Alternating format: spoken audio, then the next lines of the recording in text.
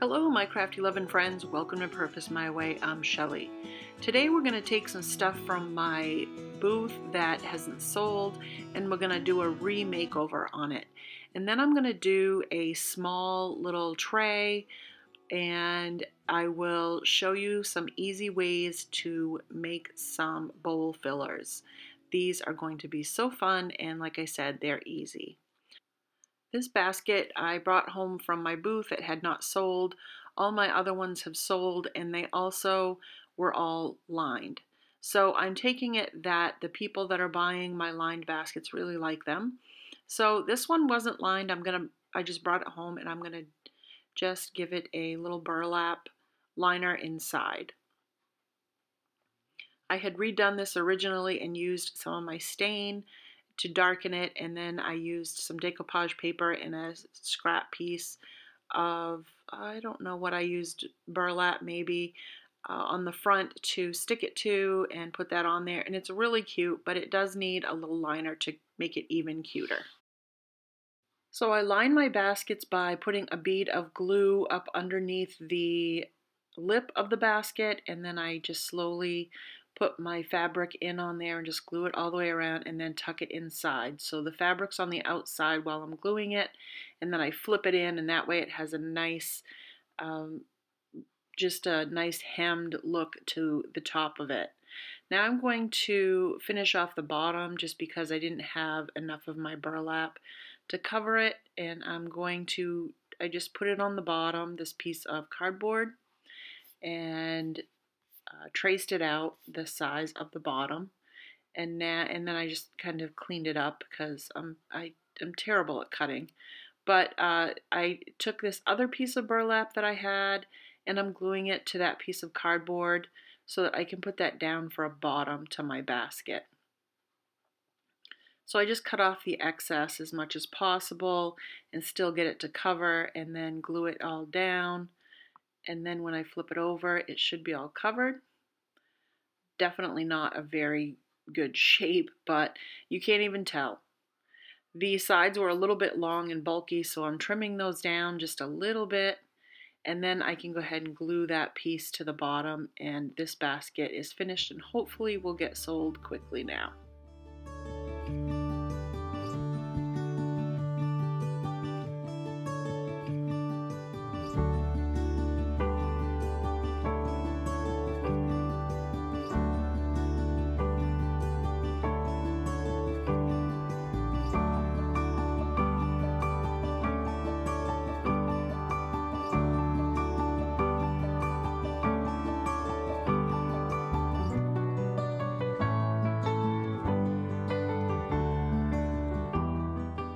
Now this picture frame I turned into a tray. I just love the deep sides and I thought it would be a perfect tray, but you also could hang it if you wanted to.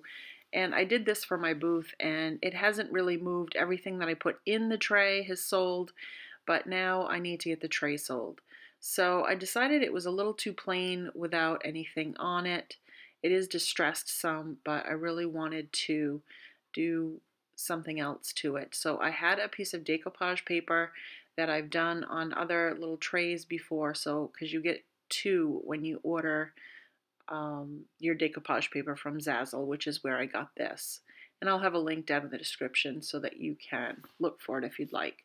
But I thought this went beautifully with the burgundy around the sides of the frame.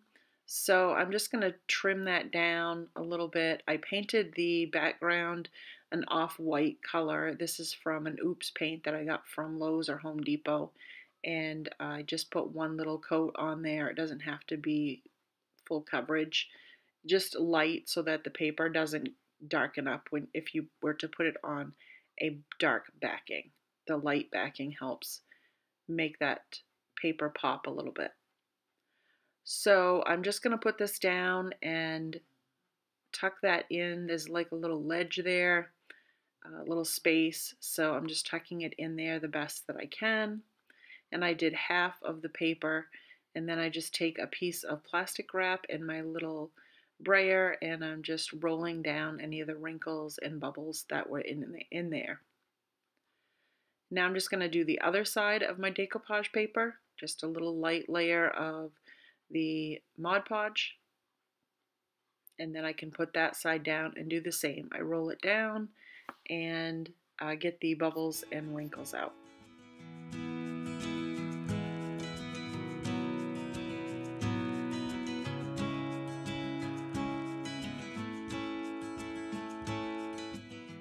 Because there is a little bit of a space there, I wanted to cover that up, so I took a piece of my jute rope and I am just going to take a bead of glue and go up underneath the frame and stick this jute in there.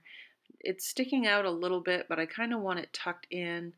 I just thought it would be nice if you were to use it as a tray. It would keep stuff from falling through the little crack, or if you wanted to hang it, same thing, just you wouldn't be able to see through the sides of it. You would see just the jute rope. So I just thought it was a nice finishing touch to it, and this is all that I did to this tray.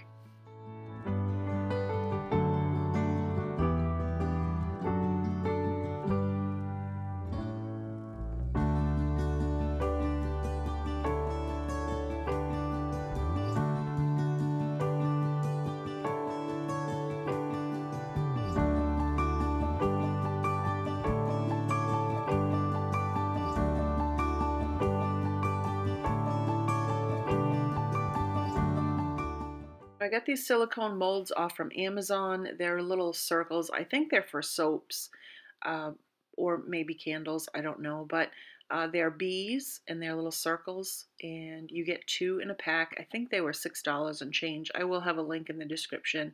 And I also got this star silicone mold. I use a lot of stars in my decorating sometimes. And sometimes I can't always find rusty stars, or sometimes I don't want to make them out of cardboard. So I thought if I had clay and a mold, just trying to build up my inventory so that I can make them whenever I want. And if I have the clay in the mold, I can make the star whenever I need to. So what I want to do with these little circle bee molds is make like a bowl filler, a primitive bowl filler, and you just by using some clay, a little bit of paint, and some of my grubby mix.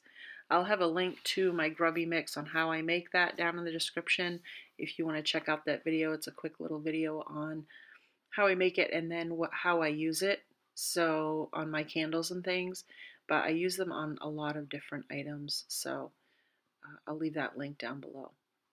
But I just take a big bunch of the clay and put it in there. I use my brayer, as you saw there, to make sure it got right down in the details really well. And when I pulled it out, it got a little deformed and they don't look the greatest. So what I did was I took all the clay that I had left and I put that in those 2 silicone molds and filled them. And then I'm going to leave them sit in those molds overnight.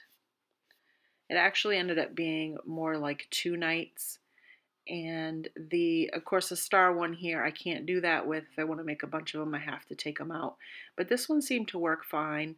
I just have to make sure I get all the excess clay and then just pop it out and then go around all the little star points and take any extra clay that's sticking out and just kind of tuck it in and get rid of it so that it's a nice crisp star. But this works really well. And then just set them aside to dry on a flat surface. If you were going to do it on a rounded surface, of course, apply it to that. You'd want to stick it on there and then you'd have to paint it once it's stuck on so that it would stay rounded. But most of my things that I use them for are flat surfaces. So I took out my Waverly black paint. You could use whatever you want. This is chalk paint, and I'm giving them both 1 coat of chalk paint all over. This is just going to be a base color. You'll be able to see some of it through, but we're going to be adding some of the Fusion Metallics paint and also some of the Grubby Mix on top. So it's just going to be a mixture of them all to give it a primitive look. Now once that black paint is dry, I go ahead and take my Fusion mineral paint. This is the Champagne Gold, and I'm just going to brush it onto my little bee in the middle to give it some highlight so that you can see it. I don't want to totally cover this up. I want to be able to see the bee. And there's some little dot details that go around it that I will highlight with the metallics paint as well. Now you could do this with regular paint. You don't need the metallics paint. I just have it and thought that I would use it. I also have it in the metallic copper, which I use later on in the ones that I do multiples of. So now I'm going to take some Mod Podge and go all around my bowl filler and give it a good coat, and that way it'll make it sticky so that my grubby mix can stick to that. And it also dries clear so you won't be able to see it afterwards, and then any of the black paint underneath will show through where it doesn't stick. I also make sure I get it a little bit on my bee area because I want that to be not covered. Again, I want the bee to show, but just to give it that grubby look. Doing this one as well the same way. Touch it a little bit in the middle with a little bit of Mod Podge just to make it wet and sticky so that it will stick to the, or so the grubby mix will stick to it. There we go. And there they are. There's our grubby little bowl fillers. Now I'm going to take my stars. I made up 3 of these, and I'm going to do the same thing. Give them a little bit of black paint as a base, and then grubby them up with the grubby mix. And I don't worry if it's not completely covered. Now this is the, these come in the 6 each on these molds. So like I said, I filled them with the clay, let them sit. I was going to just do it overnight, but I'm glad I let them sit for a couple days. I got really busy because they didn't fully dry, so you still have to be really careful getting them out of those molds because they're still a little soft inside. The bottoms are nice and dry where the air got to them, but as I was pulling them out, I could see that they were deforming again, so I didn't want that to happen. But I really love these molds. See how just malleable they are? Just flip them back the right way and they work really well. So the other thing is when you let these dry like this, they get like a little lip on them, a little edge. So I sanded what I could, and then I also took a razor blade, be very careful if you do this, and just trimmed off the little lip that's on there because I did not want it. So I just scraped it like that. But you probably could cut it with scissors, or you could just really bear down with your sandpaper and it would work, or you could just leave it. That's totally up to you. So I sanded that down really nicely. I'm showing you the layer that's dry there. The lighter color is dry on the bottom. So this top part is really still kind of wet. This little bowl here, or dish, I got from Goodwill recently for, I think it was $4, and it's a nice wood bowl, and I wanted to use this bowl as my kind of a display for my bowl fillers. So it had some holes. I don't know if they had handles on it or what it had, but I'm just taking some of my air dry clay and putting them in the holes to fill them in, so when I paint it you won't be able to see them. And this works really good.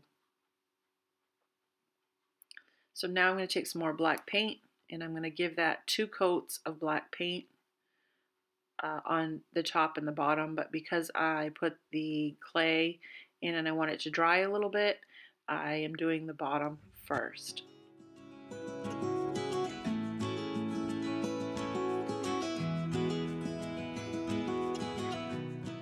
Now once the paint's dry, I'm going to flip it back over and sand down some of that clay and try and get a nice smooth finish on that, and then I will start the paint job on this top part.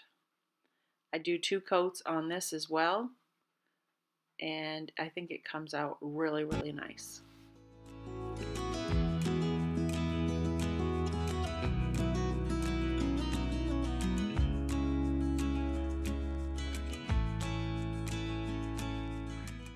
Now once those 2 coats are completely dry, I'm going to go in with a wet rag, and I'm going to go along the edges and where I want to distress it and take away some of that paint.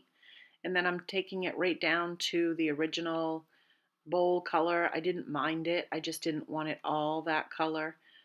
But I don't want it all black either. So we're just going to make it look distressed and aged. It just gives it a little bit of history, like it's been used and picked up a lot and banged around. And it just gives it a really cool look, I think. So there we go. Once that's done, that took me a while. I went out, first I took some sandpaper and went along the edges where I wanted to see a little bit more distressing that I couldn't get with my wet rag. I could have just used sandpaper, but I thought it would look pretty cool using on the clay paint. You can do it really easily using a wet rag. So I seal it with a clear sealer, and this is what I did with it.